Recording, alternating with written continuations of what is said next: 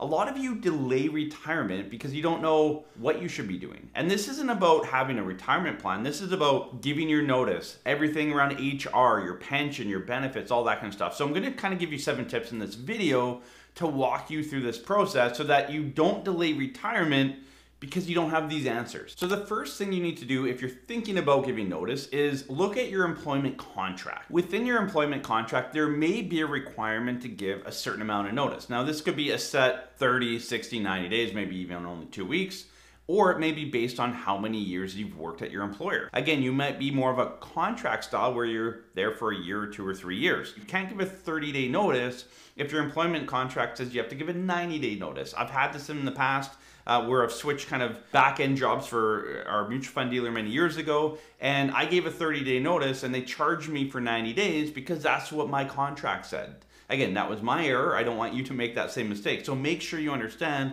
what your employment contract says and if there's any requirement as far as timeline goes from your end. The next thing you want to do is have a discussion or a meeting with your manager or supervisor. And this could be anywhere from a couple months to a year beforehand. It depends what type of position and job you have. If you have a very high level job, it's going to be hard to replace. A company that you respect and have worked for a long time, the more heads up that you give, the better off it's going to be. It's going to be a smoother transition. They can find the right person. You can train them up. It's going to be much easier. I've had some clients retire on a short notice from a high level position, and all that is done is create an issue for them because the company kind of keeps leeching back to them saying, hey, what about this? What about that? And you know, he can't really get out of the situation as much as he is retired. So the more time you give, if it's a good company that you've worked with for a long time and you respect and you know that they'll honor that decision, then it's going to make your life simpler when you hit retirement. You kind of hand off the baton a bit smoother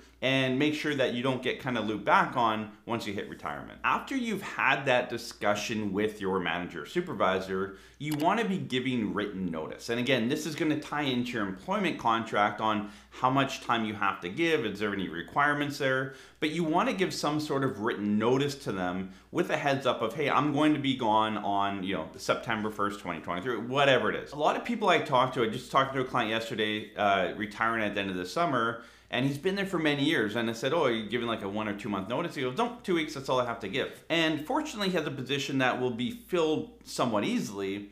But again, 2 weeks isn't a lot of time for that employer. So I know a lot of you don't like your job and you're gonna give the shortest amount of notice, and that's fine. Like if your job hasn't treated you well, if your manager sucks, all of that, I get it.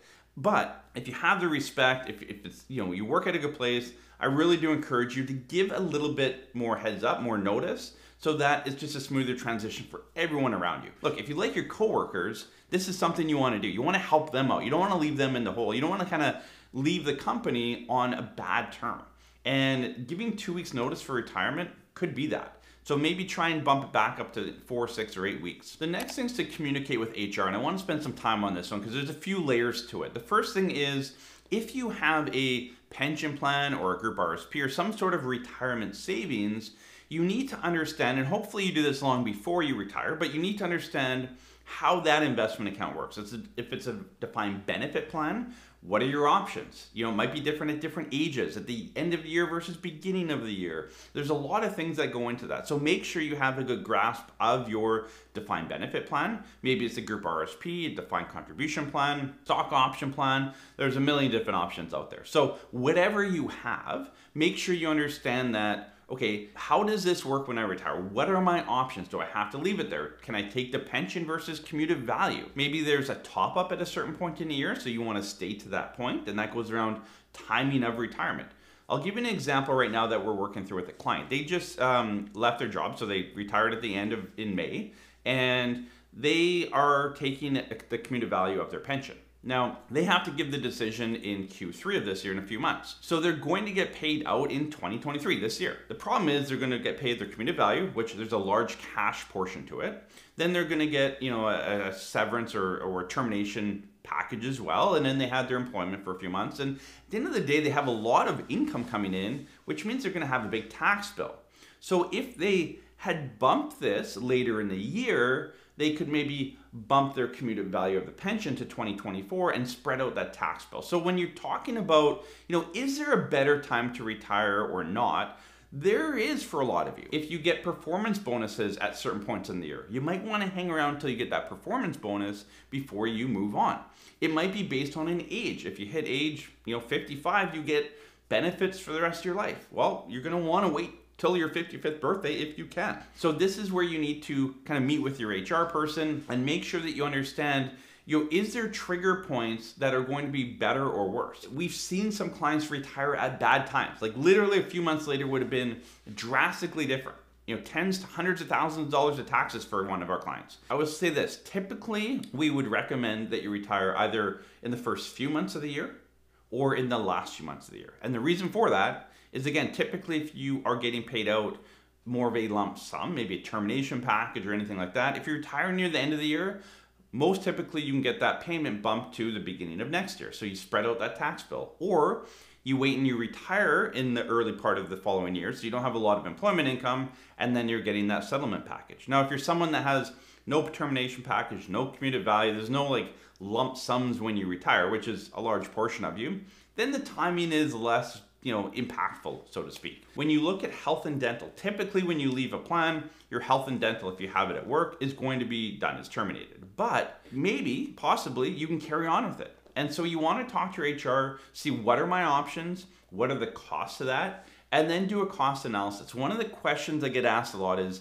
Adam, what do I do with health and dental when I retire? And we've done a few videos on this, but I'll touch on it lightly here, in that Blue Cross, Manulife, they have these like follow me or continuous coverage plans, meaning that when you leave your work, as long as you apply within typically 60 or 90 days, you can continue with coverage without any medical underwriting. So if you're on any medication, that may be a good solution for you. But I always say, look at the price you're going to pay, your premiums for that policy, and then run through a typical year. How much are you actually going to claim? And is there a net benefit to you over the policy and the claim period? I will say this, most people that we work with and that we talk to and kind of go through planning with, most of them, if they don't have a health and dental plan that will continue through retirement, they typically pay cash for this type of thing. The next tip is to plan for a smooth transition. And this comes into two things. A, giving enough notice that they can replace your job, you can train them up, and you can kind of hand it off smoothly.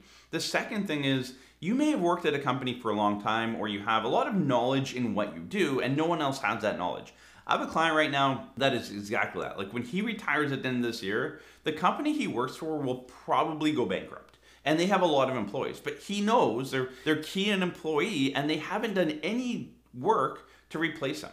And it's detrimental to the company. He's worked as hard as he can to help them out. They've been kind of, pushing against it, and they're going to be in a tough position. So try and hand stuff off. If you're kind of that key person in the company, you want to make sure that you find someone else to take over that knowledge base. It's impossible to pass everything in your head over to that person. I get that, but pass as much as you can. So again, it's a smooth transition for the company, for you, and whoever walks into your position going forward. The next thing would be timing. And I talked about this a lot already as far as, end of year, beginning of year. You want to look at, is there a better timing position on retirement? Are there things that are going to be impactful for me?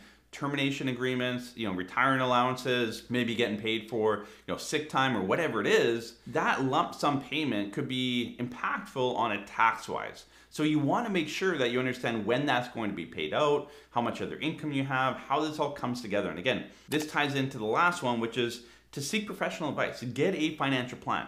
So talk to your financial planner, hire a firm like ours where we can help you build a plan, walk you through this process before you retire so that we can give advice around, look, you might want to wait a few more months. That'll push your, $100,000 termination package into next year. It's going to reduce your tax bill by $15,000, $20,000. There's a lot of benefit there. So it's not just, where's my income coming from going forward and CPP time and all this kind of stuff. It could be around termination and when's the best time to hand in your termination letter. So don't take retirement lightly. There's a lot of decisions that need to be kind of encompassed and wrapped into what you're doing. So again, a lot of you, you're gonna live 2 weeks notice, you hate your work, that's fine. But if you are a key person in your company, you enjoy working there, you love your employees, you wanna give a bit more notice. So hopefully these tips help you out. We'll see you in the next video.